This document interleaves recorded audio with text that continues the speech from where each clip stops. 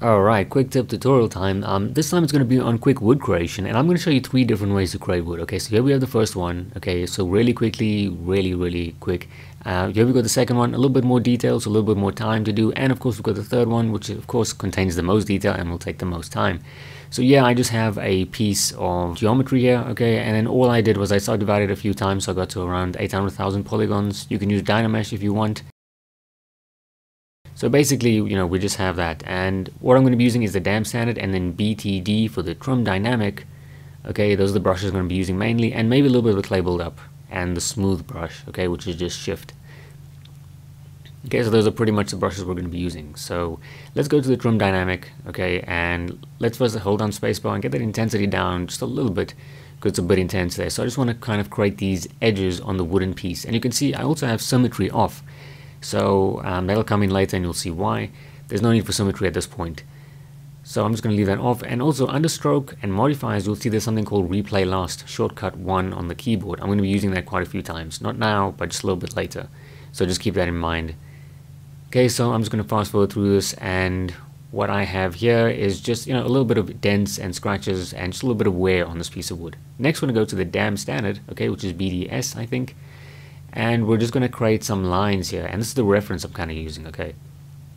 So we just have that, and it doesn't have to be exact, right? As long as you kind of know what wood looks like, you'll be fine.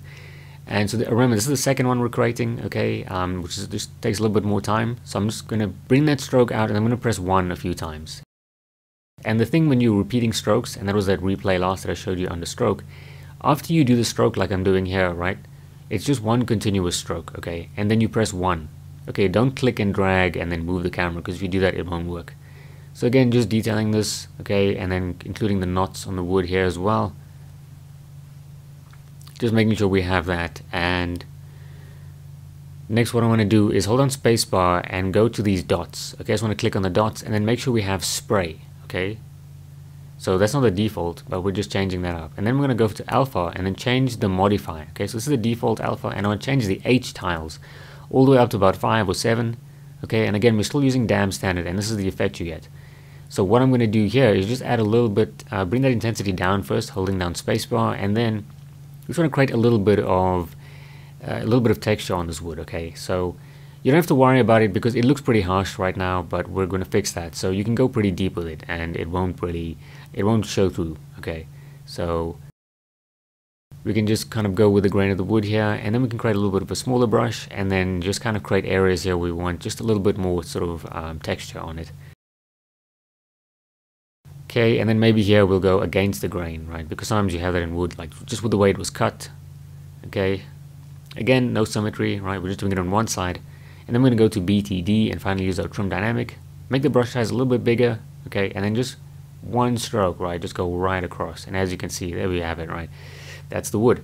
Now I don't really like this technique with the trim dynamic, okay, so because it's just one sort of piece here, and if you want a little bit of wear and tear, it's a little too flat for me. So what I'm going to do is I'm going to undo that. I'm just going to create a little bit of a smaller brush here, reduce the size, and I'm just going to do it individually, right? So this takes a little bit more time, so it depends on what you want to do, obviously, but here I do want a little bit more sort of control, so that way I can just have maybe some areas a little bit more detailed, so I'm not using the trim dynamic too harsh on that.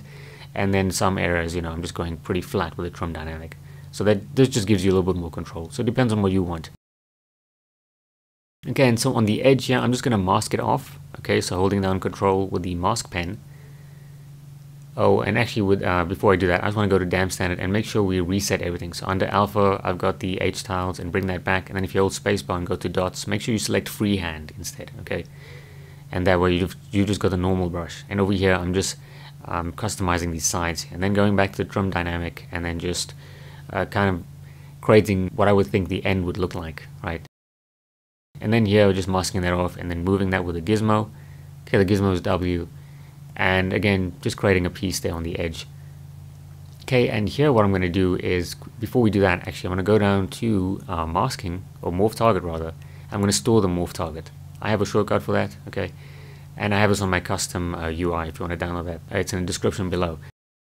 But what I do want to do is use the dam standard here, and I want to use that in conjunction with the morph brush, okay, which is BMG, I think, yeah, BM, and here it is on this side here, so the morph brush.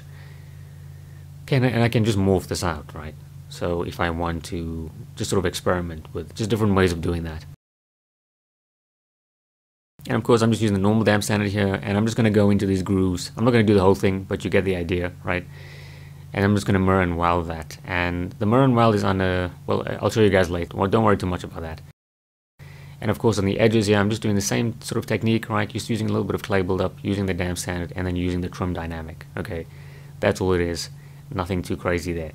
And for the simpler one, right, this is the first one now. All I'm doing is using the H tiles and then using the spray. Okay, basically the same technique, and then just going through with the trim dynamic. And this is the quickest way you can create wood, right? As you can see though, it has no individuality and it's not too special, right? But if you just want to create something really quickly, this is the best way to do it. Okay, so that's the first way. I showed you the second way first, and then the first way second. And now for the third way, which is the most complicated, I'm going to go to import, right, texture, import, select the wooden texture, and then click add to spotlight. And I'm just going to scale this down. So I just got one of the references from the net. What you want to make sure that it's got a lot of dark grooves, right? Because otherwise it won't work too well. So I'm just going to scale that, and I'm just going to zoom in here on my mesh. And I'm going to use the clay buildup brush for this actually. And what I'm going to do is I'm just going to draw right on this, so right on the picture. So it basically traces the picture onto your mesh. Okay. Again, you want a high mesh, a high poly mesh around 800,000 polygons is what I have. And as you can see, we've got the pattern here, right? So this is, we don't have to try and use damp standard and try and copy this, right? It's already there. What I'm going to do next is I am just going to use the smooth brush, right? And I'm just going to smooth this out. You can keep it like this, but I think it's a little too sharp, so I'm just going to smooth it out a little bit. And then with the same technique we've been using, I'm going to go back to the trim dynamic, which is BTD again, and then just trim this back down, okay? And as you can see, we've got that same sort of technique that we've been using, but a different look. Okay, it looks a lot more realistic because we've used an actual picture of wood, right? And that's all we're doing here. So the same concept, the same technique after you use the picture. And again, going in with the damp standard, it depends how detailed you want to get or how much time you want to spend on this. So you can go in there and go pretty nuts and spend an hour on this piece and really just, you know, bump it up. And again, I'm doing the same thing here, just masking that off and pulling that out. And this time I'm using Dynamesh. And I'll show you where that is a little bit later on as well. And I'm just using the Dynamesh here and then the damp standard as well. Okay. So just trying to create those details there. I'm being very quick here, obviously you want to be a little bit more deliberate. And again, bring out those H tiles with the damp standard and we can just create a little bit more texture here. And then BTD for the trim dynamic, and then we can just trim that back down just to give it a little bit more detail there. And this is with Dynameshes, by the way. It's under geometry and then Dynamesh.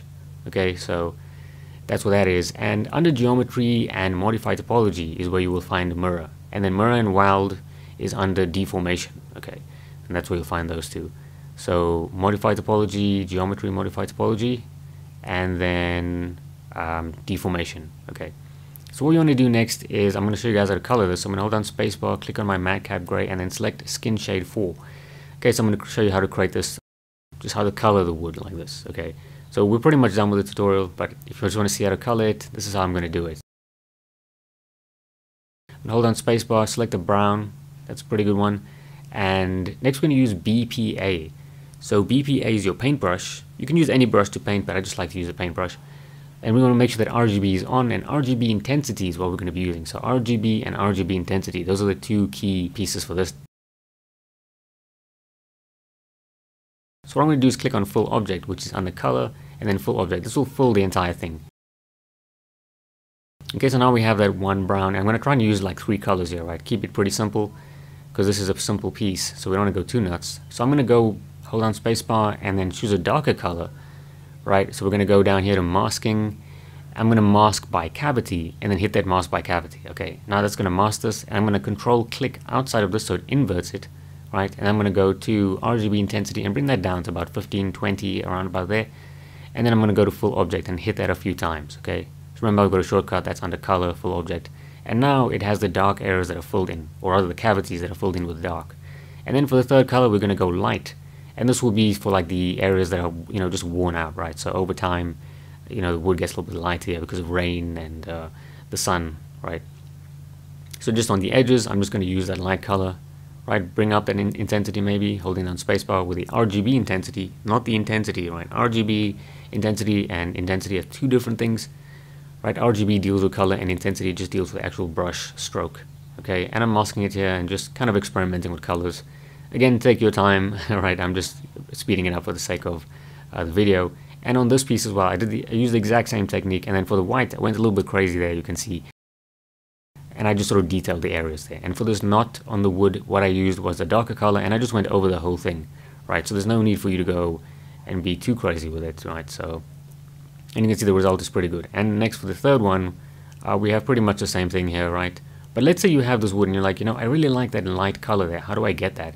Well, you can just bring it up, and then while you have with Shift Z, right? And then while you hover over it, you can press C for color, and you can select it, and then press full object. So it'll actually select the color for you from the picture if you press C on the picture. And there I just used my RGB intensity all the way up to 100, which is why it filled it with white, because it wasn't 14. And here again, just doing the same thing that I did with all the other ones, just masking it and then filling it, right? And just experimenting here. And yeah, that's pretty much it. And I created another one as well, which was, so we have, here it is, okay, right. So over here, instead of using the trim dynamic, I just sort of left it, right, with that piece of wood. So instead of using trim dynamic, I just left it, and I just used the damp standard and the other pieces, which is why it looks a little bit different. So that's another way of doing it.